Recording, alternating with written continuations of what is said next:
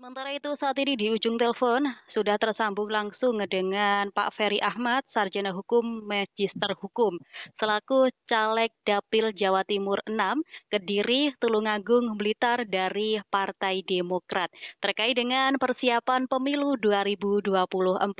Selamat sore Pak Very.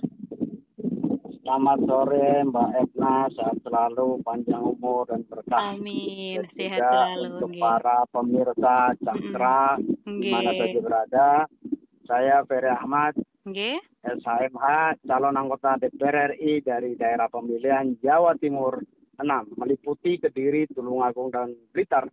Mohon doa dan dukungannya. Terima kasih. Siap, nggih. Pak Very, bagaimana kabarnya ini? Sepertinya sehat selalu, nggih.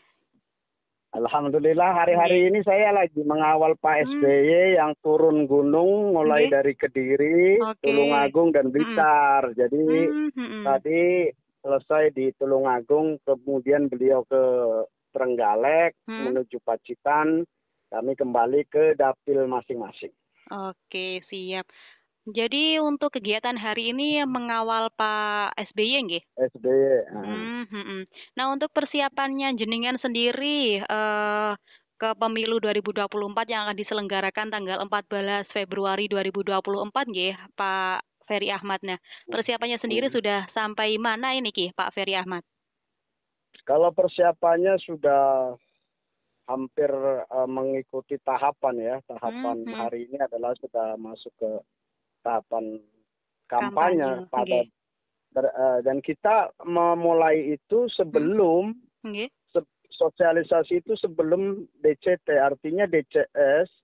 Sebelum DCS kita juga sudah mensosialisasikan ke masyarakat secara luas, baik yang ada di kota, desa, bahkan pegunungan,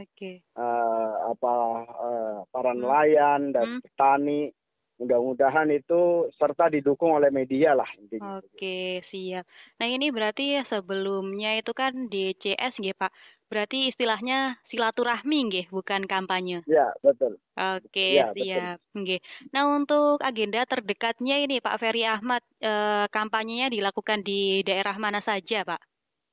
Ini nanti tanggal 10 ada di SLG Simpang 5 Gumul. Kebetulan Pak SBY juga masih mau turun untuk mensupport para caleg yang dari Partai Demokrat, khususnya Jawa Timur 6, dan juga caleg provinsi yang ada di Kediri Raya.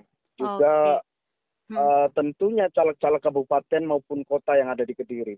Oke, siap. Nah, untuk program ataupun proker unggulan ini dari Pak Very Ahmad sendiri selaku caleg DPR RI Dapil Jawa Timur 6 ini mencanangkan nopo, Pak Very? Kemandirian ekonomi di bidang UMKM, usaha kecil mikro menengah. Oke, bisa dijelaskan sedikit ini Pak Very nanti programnya seperti apa? Nggih. Saya mencoba untuk melakukan review ulang pada saat saya masih mahasiswa.